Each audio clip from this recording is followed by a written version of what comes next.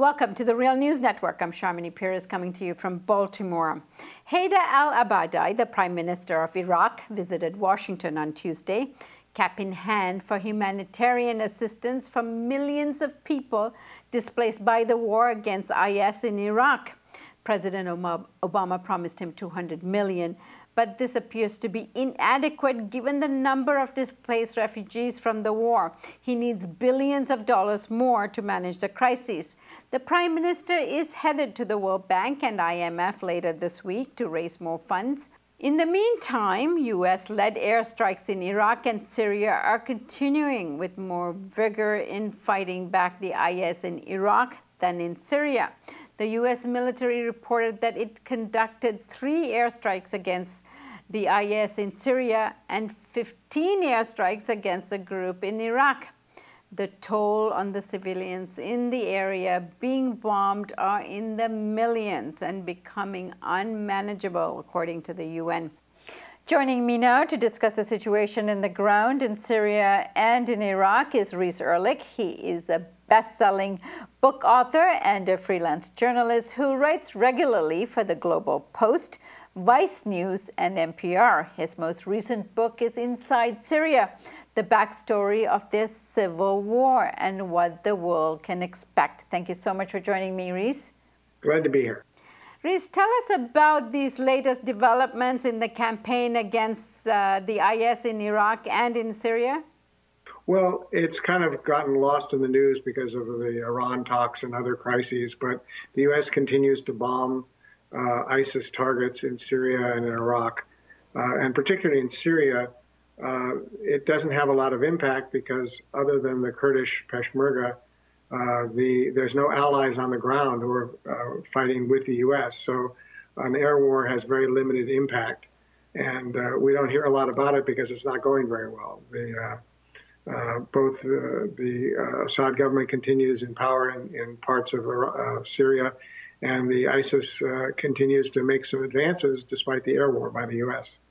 Now, Reese, one particular and peculiar thing here is that the Iraqi forces are here fighting the ISIS, is being supported by air, by the United States, and by on the ground with some military leadership and strategists from Iran, making strange bedfellows. What do you make of that?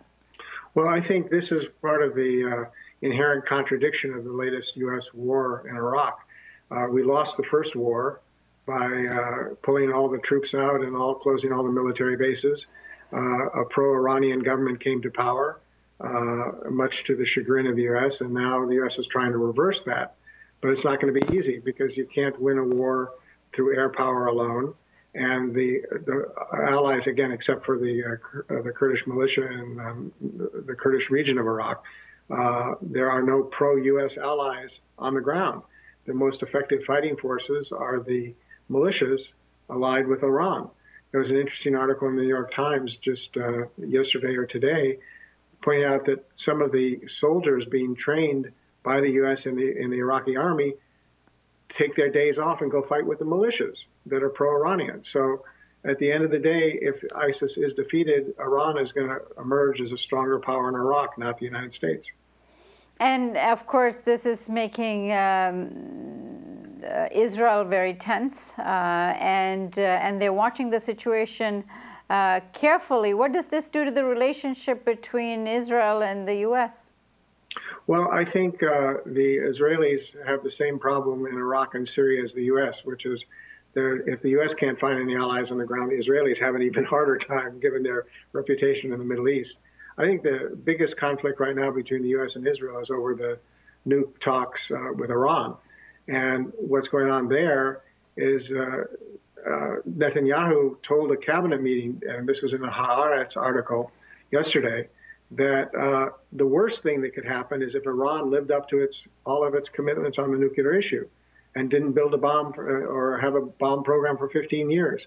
Now, it seems a little ironic. Why would Israel be worried about that? Well, because the issue really isn't about nuclear weapons and Iran attacking Israel. The issue is about Iran as a regional power. And if sanctions are lifted Israel is worried that Iran will expand as a nuclear power. So that conflict is quite real between the U.S. and Israel. And then what's happening in Yemen has to be factored in here as well, given that the Saudis are still carrying out its campaign in Yemen. And what does this tell us about what the tug and pull that's going on between the Saudis and the Iranians? Well, some are saying it's a proxy war, but it's really a war of aggression by Saudi Arabia against Yemen. Iran supports the Houthis politically. Maybe they're sending some money and arms, although that's not been proven.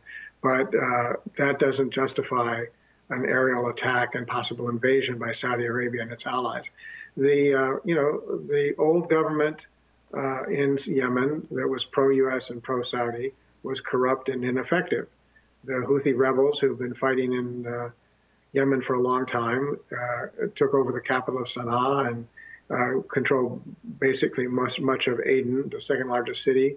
And the Saudis can't win a war by air power alone. And they're going to learn the same lesson that the U.S. did, which is it's easy to get in and proclaim victory through air bombardment. It's quite something else again to get out and have a pro-Saudi government left in Yemen. And I think we're going to see this war go on for some time. Reese, how do we know that the Iranians are actually assisting the Houthis here? Well, we don't. What we have is the U.S. says that, and honestly, I think, and accurately, that the Houthis are not proxies or they're not tools of Iran. They are an indigenous rebel movement. They have their own problems. They're allied with the old dictatorship, for example, the old dictator Saleh. So it's not like they're great guys, but to characterize them as tools of Iran is simply wrong. And the Saudis, like every aggressive power, want to have a reason to get people very mad and to justify their activities. They say, aha, this is an example of Iranian expansion, while they're using it as an excuse to expand Saudi rule. But, you can't govern through air power. Somebody on the ground has to support the Saudi position. And so far, those who do are on the losing side. And getting back to Syria here, what's going to be unfolding in the next little while that you think we should be paying attention to? Well, there's a real crisis in Yarmouk, which is the part of Damascus often referred to as the Palestinian refugee camp, although it's simply a poor neighborhood in Damascus that I've visited many times. Just in the last week or so, the Islamic State has taken over that area of Yarmouk and causing a great deal of problems both for the government of Assad and for the other rebels who had been fighting there. It was an area of roughly 200,000 people. It's down to 18,000 now. The Assad government has laid siege to it. So it's very difficult to get in and out, to get food or supplies in and out. And so it's a real humanitarian crisis. The civilians of Yarmouk are caught between the Islamic State on the one side and Assad and his allies on the other. And if this plays out, if the Islamic State is able to consolidate its power in that area, that's bodes very badly for the Assad government, because it is basically part of Damascus. It's the closest they've come to the center of the city. So I would watch, and I'm watching very carefully to see what happens in Yarmouk. And the UN Reese says that Syria has generated the largest number of refugees and displaced people in the world at this point. What is happening to folks caught in between this war? Yeah, before the war started, Syria was roughly 24 million people. Some 6 million people at least are now either forced to flee the country or have been displaced within the country. It's a massive humanitarian crisis. Neighboring countries are doing what they can. Turkey, Jordan, Lebanon are trying to absorb these millions of refugees. But it's a real humanitarian tragedy, what's going on. The irony is the U.S. has plenty of money for bombing in Syria and in Iraq, but is coming up short when it comes to UN agencies asking for the U.S. to make its commitments for humanitarian aid. UNESCO, UNRWA, various UN agencies are short of cash because of the crisis. So the U.S. is rather hypocritical in continuing to bomb, somehow managing to come up with the money for bombing, but not to make its commitments to the UN agencies. The UN has sent special envoys to Damascus in an effort to lift the siege in Yarmouk and to allow food and emergency and medical supplies into the area. It's very tricky, to say the least, because the Assad government is using the siege of the town as a way to starve out the rebels, and therefore either doesn't allow supplies in or allows it on a very limited basis. But the UN is trying to do what it can, and when permission is given, they've been able at times to bring in some truckloads of supplies, but still not anywhere near enough. And about the recent findings of use of chemical materials, how do we know that, and to what degree do we know it's taking place? Well, Human Rights Watch, among others, has said that the Assad government recently has been using chemical weapons, specifically chlorine gas, that they mix into the barrel bombs. There are these 50-gallon oil drums that are packed with shrapnel and explosives. You can go online and see the information that they provide on that. There's also been incredible reports that the ISIS has been using chlorine gas on a limited scale. The problem is these use of chemical weapons is, of course, prohibited under international law. It's also not a very effective weapon because it can, under certain circumstances, can blow black on your own troops. So it's mainly used against civilian targets, which makes it even worse. And what are the consequences of this chemical gas? Well, depending on how close you are when it explodes, you can die from it, or you can your lungs can be permanently injured.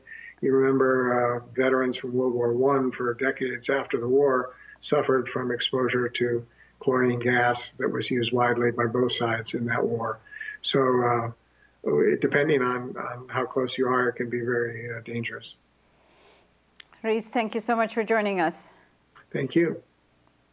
And thank you for joining us on the Real News Network.